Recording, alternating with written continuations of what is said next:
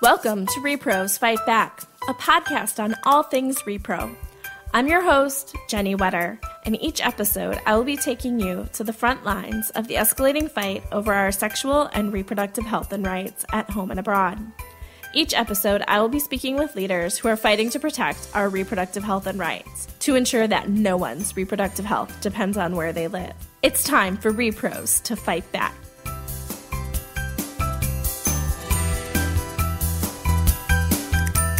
Hi, everybody, and welcome to this week's episode of rePROs Fight Back. This week, we are going to look at some of the things that have been happening in the international arena.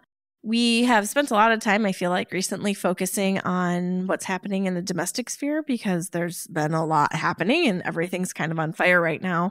But there's been a lot happening and a lot that the U.S. is doing internationally as well. It was a great opportunity to talk to the fabulous Bergen Cooper about their Sexual and Reproductive Health and Rights Index, and it grades the U.S. government on how they're doing. So that brings me to the amazing Bergen Cooper. So Bergen is with Change, and I am lucky enough to be at her place today and getting to talk to her. Hey, Bergen. Hey, Jenny. I am so glad you're here, and I'm so glad we're starting the podcast recording, and apologies to your audience, because otherwise I would have just kept you here hanging out all day before we even got to this part of the show. So glad to have you in Brooklyn. Yes, it's so nice to be here. It's kind of nice out today. Yeah, we have the Christmas decorations. We're feeling the warm. Yeah, it smells like Christmas in here, y'all. It is like cinnamon and pine and just delightful. Well, we aim to please here. Yeah, I feel like the holidays are everywhere. Maybe I'll finally get in the mood. There you go. New York City will do it for you. Okay, so let's talk about Change's new Sexual and Reproductive Health and Rights Index. Yes, I'm so glad you asked about it. We are so excited about this index. So we launched it actually about 1 year ago today, this month. We launched it last December, and we just released the grades for 2018. So before I tell you about the grades, I should probably tell you a bit about what it is. The Sexual and Reproductive Health and Rights Index is an index that grades the U.S. government's commitment to sexual and reproductive health and rights through U.S. global health assistance. So we grade the actors who have a role in U.S. global health assistance, and we grade them within the areas, what we call domains, that they work. So the actors that are getting grades, the overall government gets a grade, and then the White House gets a grade, Congress gets a grade, and then 4 different agencies get a grade. State Department, USAID, Department of Defense, and Health and Human Services. And they get grades for the areas in which they work. And those domains are HIV and AIDS, maternal and child health, and family planning. Now, I was calling it the SRHR index, right? And I'm just talking about HIV and MCH and family planning. And what's really cool about this index is the methodology. So I love that you're smiling when I say that. If you don't know Bergen, you don't know that, like, the smile on her face, like the excitement to talk about the methodology. Bergen is a researcher through and through, and like, she's so excited. I just know it. I'm really happy, y'all. Well, for this joy, I have to thank our team at the Global Women's Institute at the George Washington University. Change was so lucky to partner with GWI to develop this methodology, because we had to figure out, how do we grade the government on SRHR when the government works in these silos? And for that, we came up with this fantastic set of cross-cutting issues. So for every policy or budget, or let's just call it an action, for every action that one of those actors takes within a year, we ask 4 questions of that action. We say, is this based in evidence? Is it situated within internationally recognized human rights norms? Is it responsive to need? And is it gender transformative? So by asking those questions, we can look at, say, a program that's intended to reach the general population. When we ask those 4 questions, we're able to say, well, where is abortion here? Where is work around gender-based violence? How is this reaching LGBT populations? How does it reach people living in a rural area versus living in a urban area? What about people with disabilities? Where are their needs and rights reflected in this programming? These cross-cutting issues allow us to look at every single action that happens under U.S. Global Health Assistance and then come up with a score. And that score, we ask, does this action promote or hinder sexual and reproductive health and rights? And we do that for each action that happens throughout the year. And then again, thanks to our amazing team at GWI, we're then able to calculate all of this to come up with an actual letter grade. So U.S. government getting its scorecard, getting its report card every year.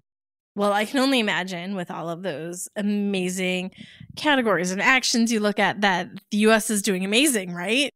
Oh, well, I have some sad news for you, my friend. So I mentioned that we launched it last year.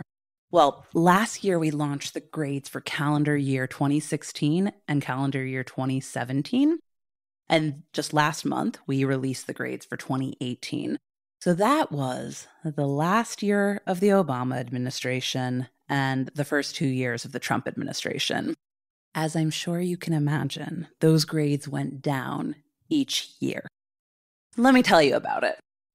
HIV and AIDS is the domain that across all 3 years, across all 3 actors, consistently has the highest grades. There is the program under the State Department, PEPFAR, which is our HIV and AIDS programming through Global Health Assistance.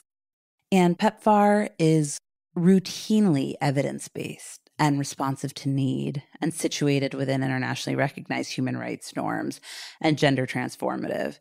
Now, not always, not every program, not every action, but generally you're going to see higher grades in the HIV domain. Now, family planning has certainly taken a hit over the past 3 years. And can you guess why? Oh, gee, I have no idea. I feel like I might have heard of this thing called the global gag rule. Oh, the global gag rule. Yes, indeed.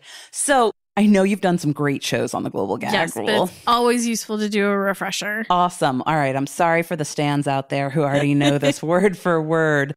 When President Trump took office, Jenny just shivered. I'm just still hearing those words together. I know. Well, in the early days of this current administration, the president enacted a presidential memorandum. And that was called Protecting Life and Global Health Assistance. We refer to it as the Global Gag Rule. I'm going to use Global Gag Rule today. So what this says, it says, if you take U.S. global health assistance, you cannot provide, refer, counsel, or do advocacy for the liberalization of abortion as a method of family planning. There are exceptions for cases of rape, incest, and life of the mother. Life of the mother is the language that's used in the presidential memorandum. Otherwise, I'd say life of the pregnant person. Now, this policy was in place under previous Republican administrations. Sometimes we talk about it as the light switch. A Republican administration turns it on, a Democratic administration turns it off. But this version is different. So this version applies to all of global health assistance, while in the past, it applied to family planning. So it applied to, let's say, roughly $600 million in the past. Now it applies to about $8.8 billion. That is a huge change. Difference. Yeah. And so we can talk more about the global gag rule, but I want to go back to the index to talk about how the grade fell. So remember I was talking about these cross-cutting issues? Well, family planning is kind of the perfect storm for these issues during the first year of the Trump administration. Because if you think about the global gag rule, that is not evidence-based. In fact, when the policy is in place, abortions rise for up to 40%. That's new data from Stanford University on abortion rates in sub-Saharan Africa. So it's not evidence-based. It is certainly not gender transformative. It is not sensitive to gender, and it is certainly not responsive to need. Now, the other thing that we ask ourselves when we grade is we ask about budgets. When the Trump administration came into power, they suggested zeroing out the family planning budget, and they defunded UNFPA. So all of that stuff happens under the family planning domain. So the White House's grade plummeted to an F. and not just like your 59F, a low F.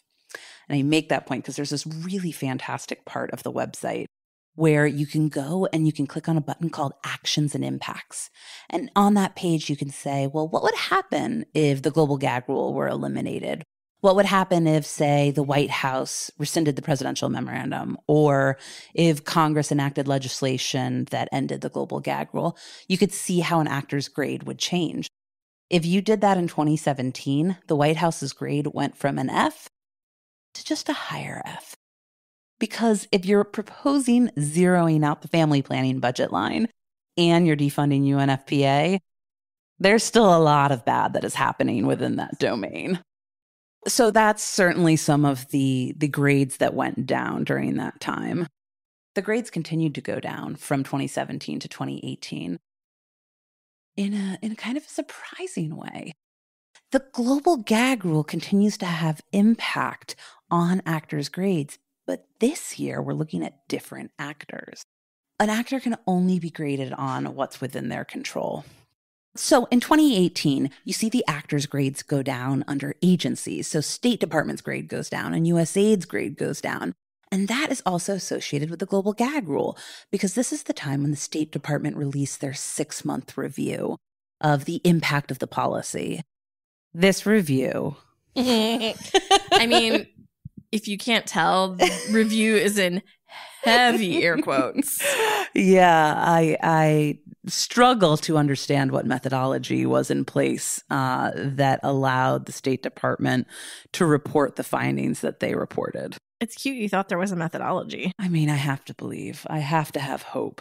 So this review ignored a substantial body of evidence that has come out on the impact of the policy. And then the State Department and USAID also came out with frequently asked questions about the policy, helping prime partners. And then for prime partners, those prime partners are the ones who get the money from the agencies and implement programs. Those prime partners often give money to what we call subprime partners, and it's the role of the prime partner to explain the policy to the subprime partner. So these frequently asked questions, it's a document that's intended to help the prime partner and then help the prime partner help the subprime partner. There is so much information that is lacking in this document in terms of what organizations not only can't do under the policy, but what they can do under the policy. Yes, it is a free speech restriction, but there is still a lot of good work that organizations can be doing, and the State Department and USAID failed to acknowledge that work. And so their grade went down in 2018. I mean, I would say it's surprising, but it's not. So that brings us up to the new report card?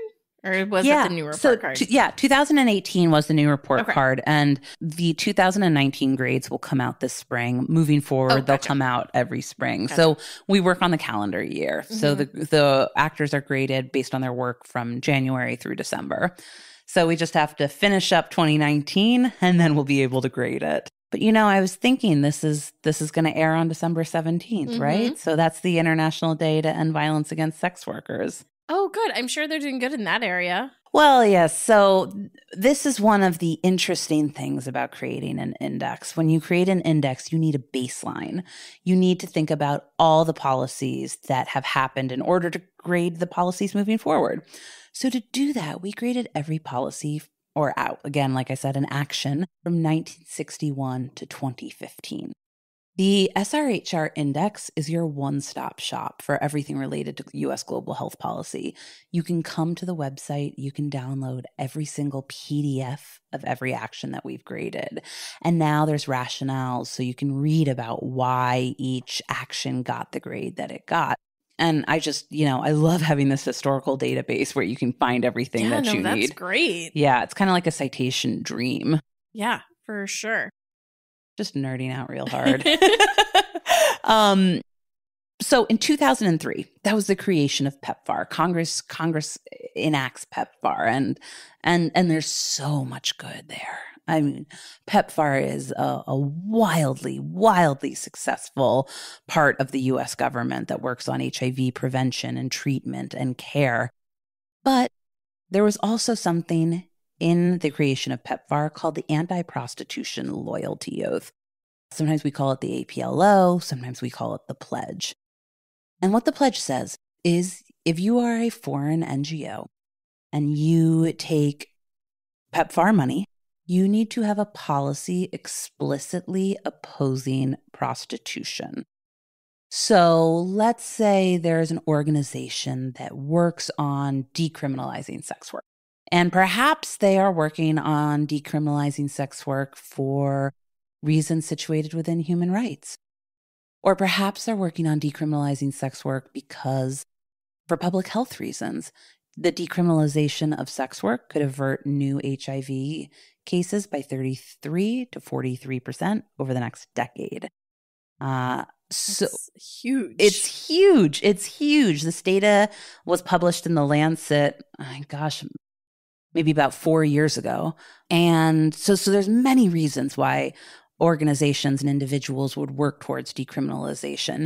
If they are working for decriminalization because of the pledge, then they would not be able to take PEPFAR money. And so I think about this airing on that day and how these harmful policies can contribute to violence against sex workers around the world. Absolutely. Yeah. No, they clearly go together. So we should go back and talk about some of the department grades. And I think there's some that people maybe for sure don't think about when you think about sexual reproductive health and rights. And one of them was the Department of Defense. Do you want to talk a little bit about that? Absolutely. So the Department of Defense does have a role in U.S. global health assistance. As I said, we only grade actors on what's within their control, and not every actor works within every domain. Department of Defense is an actor which works in the domain of HIV and AIDS. That might mean they are working with militaries in different countries and doing HIV prevention work. There is something in the index called a transparency grade. So the U.S. government should be transparent about what it is doing with taxpayers' money as it applies to global health. So that means you should be able to go to a website, a government website, and find out what that agency is doing. And if you cannot do that, the index will lower the transparency grade. So that means that there are perhaps agencies that are doing good work, but we don't know about it. They are not putting that information out to the public. The Department of Defense is one of those agencies. As you can imagine, the Department of Defense is not entirely transparent. I know. And so their grade is routinely low. The transparency grade really does bring down their grade. Now, 2018 was an interesting year. Their grade actually went up a little bit in 2018, yes, and that's because they were able to show some of the work that they were doing around HIV and AIDS. And again, you can go to the website, you can download the PDF, you can see how and why they were graded in that domain. But this is an agency whose grade went up a little bit, and that didn't really happen so much in 2018. I was like, everybody else's went down. Yes. Well, Congress also went up. I forgot that was one of your measures. I was so focused on the agencies that I forgot that Congress was one of your measures. Yes. So Congress's grade did go up in 2018. And as I said, budgets matter. And so Congress appropriating sufficient funding in these domains certainly helps their grade.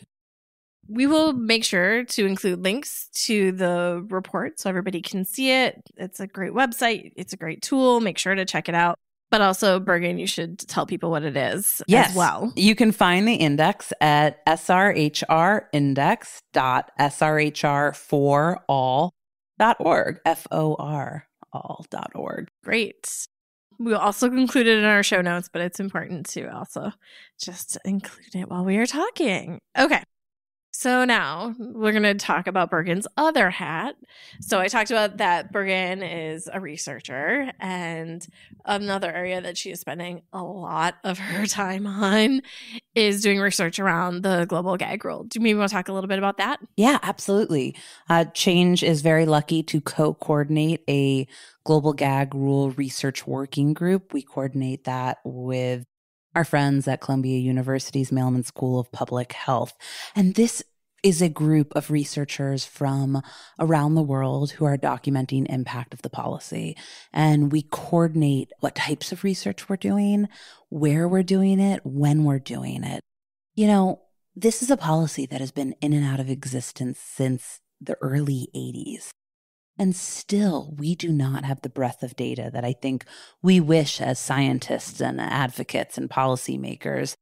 I recently completed a scoping review with two colleagues from Change looking at what's been published on the policy. And we found 43 articles that have looked at the impact of the policy. So that is a substantial amount of research. There always has been this evidence on the impact on coalitions, on advocacy, on abortion, on family planning, on different populations.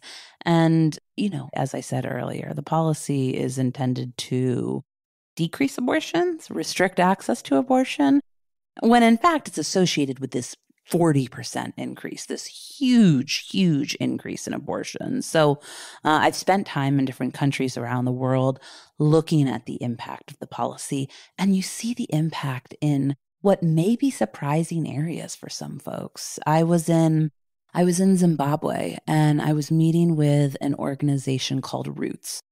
And Roots used to get funding from the U.S. government under the DREAMS partnership. DREAMS is this public-private partnership from the U.S. government that intends to and is successfully reducing incidence of HIV across a number of countries within sub-Saharan Africa. Now, Zimbabwe is one of those countries, and I met with this organization, Roots, and they had been doing economic empowerment. Economic empowerment is one of the areas which we know does reduce incidence of HIV. And I was speaking to a handful of girls who had been in the program when it was funded, and I asked them about what their life was like when they had Dreams, the program, and what it was like when the Dreams program was no longer serving their area. They told me that when they had the Economic Savings Club, it was a place for them to save money, to work together. One girl told me, she said, now if I were to need enough money, get enough money to buy one sanitary napkin, I would need to sleep with two men to get that amount of money. So this is not about abortion. I mean, the policy is about the U.S. government standing between a provider and a patient and telling the provider what they can and can't say, not because of what is medically necessary, but because of what the U.S. government has decided the provider should be able to say. It is a free speech restriction. When I was in Mozambique, I met with an organization called AMODEFA. And AMODEFA is an affiliate of the International Planned Parenthood Federation. An International Planned Parenthood Federation is a huge organization that has affiliations all over the world. And these organizations are losing so much funding because of this policy. I was in Xai-Xai, which is a rural area outside of Maputo, where the HIV prevalence rate hovers around 24%. And they had just trained 600 community health workers and then lost their funding and had to let those workers go. So you're seeing this policy, it's losing jobs. It hurts the economy as well as it hurts health and rights of people around the world. So we were in Malawi in July and August of this year looking at global health assistance, and I had the privilege of meeting with individuals from over 40 organizations over a number of weeks while we were there. And we were not focused on the global gag rule. We were looking at all of global health assistance, but the global gag rule permeated our interviews, and we saw what we call the chilling effect. We saw organizations afraid to speak to us, and organizations would say, I can't talk to you because of the global gag rule. I am bound by the policy, which means I'm not allowed to participate in research. I am bound by the policy, so I cannot talk to you unless I ask the U.S. government if I can talk to you. Now, this is incorrect. Organizations can, of course, share their experience and participate in research. So seeing how the policy is halting research, seeing that firsthand is deeply, deeply upsetting because we know that the policy is causing harm around the world. And we now know that there are times that we're not even able to get the data on the harm because people are too scared to share it with us. I mean, I think that's definitely one thing that's really important to talk about. One, it's scary that might not be able to get some of the research that is needed because people are scared, but just the overall chilling effect that a policy like this has. It gets over implemented. People assume it covers things. They don't get necessarily correct information from places. And all of a sudden, the policy, which was already so harmful and detrimental in so many ways, becomes so much more harmful and more detrimental. Absolutely. We spoke with an organization in the early months of the policy coming into place, and they said to us, don't worry, we have stopped our adolescent pregnancy prevention program because of the policy. Now, that should not happen. The chilling effect also is organizations stopping themselves from doing work that they can and should be doing. Okay, so if you just want to maybe flesh out a little bit why abortions are going up, I think for us it seems so obvious, but I think maybe it would be helpful to listeners to just explain it a little bit. Absolutely. So when organizations lose funding, they lose funding for all the work that they're doing. That means that they lose funding for providing contraceptives. And so this research that came from Stanford University, what we're seeing is that it is likely that people have less access to contraceptives. And that is why the abortion rates are going up. Okay. I think that is something that is important to clarify for people because I think it might not be completely intuitive to people who aren't steeped in this. Absolutely. And under a past iteration of the policy, there was a shortage of condoms in Lesotho because the International Planned Parenthood affiliate was the organization that was responsible for bringing in condoms that were funded by the U.S. government. So when the U.S. government cuts off funding to trusted health organizations, they are cutting off access to condoms, to contraceptives, to cervical cancer screening, to gender-based violence prevention and treatment, to health services related to tuberculosis, to malaria. Again, they might present it as an abortion-related issue. It is a free speech restriction that impacts all of health. Yeah, and I think that's something important that you touched on is it impacts trusted providers. The government also always says, well, there's new people who can come in and fill that work. But you're talking about providers that people know and trust and go to, and giving new money to somebody else that may not be in the area, doesn't have those connections, is not just filling that same need. Absolutely. If for some reason you had to see a different doctor, would you know how to go find another doctor?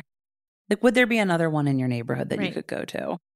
I mean, for us, that's probably pretty easy. Yeah. There are areas who, when they lose global health assistance and that clinic shuts down, there is not another clinic there to replace it.